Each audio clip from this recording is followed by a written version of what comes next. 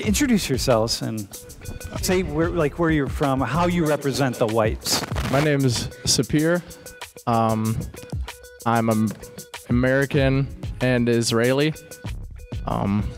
Junior entrepreneurship major from Asheville, North Carolina. Hey, my name's Aiden. I'm a senior in mechanical engineering. I'm Australian American, but I spent about 13 years in Australia until college, really. Hi, I'm Andres. I'm a junior finance major. I was born in San Francisco, but I lived in Quito, Ecuador, since pretty much the age of 7 until I graduated high school. Hi, I'm Rebecca, and I'm from Dublin, Ireland, and I'm a criminology and psych major. So you got to have a certain amount of sun, but you can't have too much. If you get too much sun, then you run into the problem of UV rays and potentially getting skin cancer. And so what happens is, as we move away from this area where the body needs to have lots of melanin, high doses of melanin to protect us from the ultraviolet rays of the sun, as we move away from there and go north or go south, what happens is we need the body to produce less melanin. And then what happens is the body lightens. Do you talk about it? You talk about being white? We don't fight over races as much at home, but it's a lot about religion and religion more so. Yeah. So I feel like that kind of like takes over more so than your ethnicity or race. It's more so you go by like your religion. Mm-hmm. I guess I've been referred to more as gringo than blanco. It's not about me being white, it's about me being American. It's not a very nice history in Australia, if we're being completely honest. Like, it was what they did to the Aborigines wasn't particularly... Do you guys talk about it a lot? How often do you talk about it? Like in schools and... I don't know. If you are a little like shade different, you can kind of figure out where or like which region they're kind of more so from.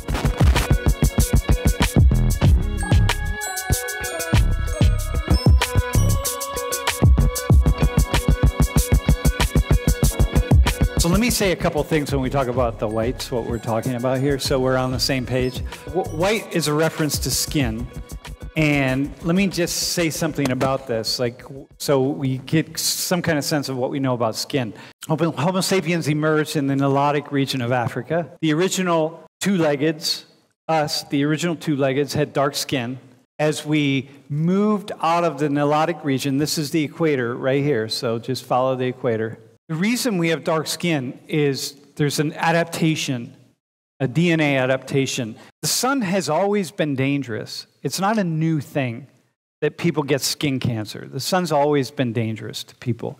And, people didn't have hats and people didn't have clothes. And the body naturally is going to develop a protectorant, a way of protecting against the ultraviolet rays of the sun that are going to give us cancer.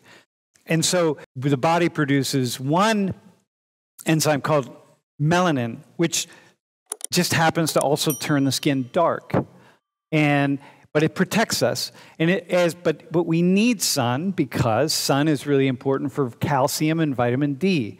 So you got to have a certain amount of sun, but you can't have too much. If you get too much sun, then you run into the problem of UV rays and potentially getting skin cancer. And so what happens is, as we move away from this area where the body needs to have lots of melanin, high doses of melanin to protect us from the ultraviolet rays of the sun, as we move away from there and go north or go south, what happens is we need the body to produce less melanin.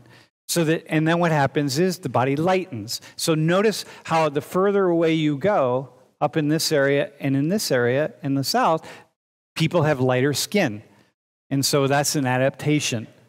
So if you're living in this area where you're not going to get a lot of sun and you have really dark skin, that's a problem because you're not getting enough of the sun's rays to produce sufficient amounts of calcium and vitamin D. And if you're living in the area close to the equatorial area where you're going to get lots and lots of sun, if you have light skin, you're going to need to be protected all the time from the sun's rays. And so hence now we can do that. We have, sun lotion and sunscreen, and we have clothes and hats and all sorts of things, right? So that's the first thing when we talk about the whites. The second thing just kind of look at the countries here, the percentage of countries, populations that are white. Okay, so all of these countries we don't consider white. Very white to not very white, okay? Just kind of note that this is what we're looking at. Like, who's considered white in Ireland? I mean, a very large part of the population is white. I would say probably 80%. But pretty much, if you're white, you're white. Do you talk about it? Do you talk about being white? It's gotten more popular, like, as more immigrants have come into the country, but I feel like it's just a norm to be white, so, in Ireland. Is white a term that you use in Ireland? Not as much as here. Uh-huh. Like, I feel like here it's a lot more like you at home, you don't kind of say your ethnicity as much as you do here, and like just on a day-to-day or when you're filling out like a form or things like that. Uh-huh.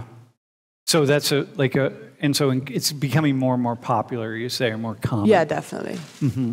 Like, is there a history of white people or a story of white people or something that you kind of hang on to? Or we don't fight over races as much at home, but it's a lot about religion and religion more so. Yeah. So I feel like that kind of like takes over more so than your ethnicity or race. It's more so you go by like your religion. Mm-hmm.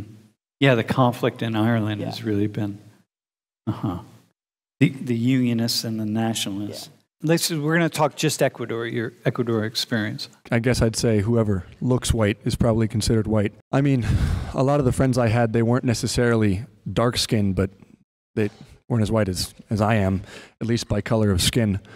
But and a lot of the people in Ecuador aren't 100% Ecuadorian, like purely. It's a lot of Spanish ancestry, and there's a lot of what we call mestizos, which are a mix between the original, like the Spanish who came in during the conquest, and then the original Ecuadorians who lived there. So do you talk about people as being white or being los blancos? I mean, I don't. It certainly isn't something I do just because I guess I'm part of that group, but I certainly have been referred to as un blanco. I mean, a lot, more than like once. Is it common in a way? Yeah, but more than, there's a lot of Americans in Ecuador, just because there's a lot of Americans everywhere, man. But I guess I've been referred to more as gringo than blanco. It's not about me being white, it's about me being American. Okay, so this is important in Ecuador. So starting about 20 years ago, Ecuador switched to the dollar, right? And so you used to have the currency called the sucre, and you switched to the dollar. And then as a result, and then opened the borders up, so many Americans came and started retiring there. So now you got these Americans walking around, and leave you walking around who's Ecuadorian American, and very different. Do people see you the same way as they see them? As they see the Americans who went there to retire? Yeah. Well, I mean, I can't say what they're going to think of me just by looking at me with their first impression. Yeah. I mean, I assume if they came to know me, they'd understand that that's not the case. But and also because my father is Ecuadorian, so it's not. I'm not just like, I'm not like both white parents from the United States just going to Ecuador. Is there a story of white people in Ecuador? It's common. In what sense? Like, just like, what's the white position? The elites in Ecuador mostly all look like you, except in Guayaquil, right? They look like you and I. Mm-hmm. So, I guess it depends on how you define like the elites. Do you mean like the top earners in the country? Yeah. I mean, I don't know what the list looks like in terms of who's on the top of the socioeconomic ladder, but I'd say that they're all either white or mestizo for the most part. But I mean, there is a huge influence. Like the influence can't be understated. When the Spanish people obviously came in the 1500s and conquered pretty much the whole continent. I mean, except for Brazil. But I don't know if there's necessarily a story about whiteness, but there's whiteness sort of almost like built into the. But when people talk about la conquista, right? The Spanish coming and conquering. Do they talk about the Spanish as white people, as Europeans? They talk about Europeans coming, right? Yeah. But does skin come into it, or is it just kind of Europeans? I guess it probably depends on who you're talking to, but Okay, all right. it's probably Europeans for the most Okay, part. I That's got how you. most people. All right. How about you? Who's white? Majority of the population nowadays in Australia is white, but the history of the country isn't embraced in that. Obviously, Indigenous Australians weren't white, and there's still a significant population, but ultimately the country is predominantly white now, and that's how what you would deem considered average when walking in the streets or in schools. That would be seen as the social norm when looking at the population. And what's the story of white people in Australia? Well, technically, they're either immigrants or descendants of technically convicts from England is the story of white people in Australia. The Indigenous Australians were eventually it's not a very nice history in Australia, if we're being completely honest. Like, it was what they did to the Aborigines wasn't particularly, not too do you guys far-stretched. talk about it a lot? How often do you talk about it? Like in schools and... We have to do, and at least in my school, we did 2 years of history of the Aboriginal civil rights movement and the American civil rights movement on top of that. We did them kind of in a comparison, kind of saw the contrasts and the similarities between the two. But then also, you have, in your earlier years, I think around grade 7, 8, you started to learn about the stolen generation in Australia, which was kind of I don't know if you're familiar with it. But it's kind of Can you just say what it is? The stolen generation is when Aborigines were kind of put into camps almost, and they tried to... Aborigines are the indigenous Australians were put into camps, and they were they basically were tried to breed them out in a way, and it wasn't very... That's a very simple overview of what it was. But then they were referred to as the stolen generation as the kids were taken from their parents. But yeah, that's kind of so the story of whites is they're all basically of British descent, and they came over when the British first went to Australia. So do you refer to yourself in Australia? Do white people refer to themselves as white? Yes. Yeah.